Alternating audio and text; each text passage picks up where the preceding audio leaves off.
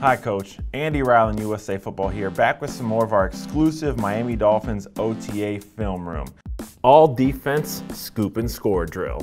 The purpose of this drill is to teach all defensive players the proper technique for scooping and scoring when a fumble is on the ground. Drill setup. Place 2 step-over bags on the ground for players to move laterally over. Approximately 4 yards away, place a cone that will act as a starting point. Players will start in a perpendicular position to the bags so they can shuffle down the line and over the step-overs. Key coaching points. Players will shuffle down the line with good pad level as they approach the 2 step-overs. Players will exaggerate their footwork as they work over the 2 step-overs, the whole time keeping their eye on the ball. When player is midway through the 2 step-overs, player will roll the ball on the ground to simulate a fumble. Players must track the ball, then bend at the knees and track the ball with their eyes and hands to make a solid recovery. Players should field the ball like an infielder taking a ground ball. The ball should be between their legs, great bend in the knees, sinking the hips, eyes and hands, secure, and get upfield to score a touchdown.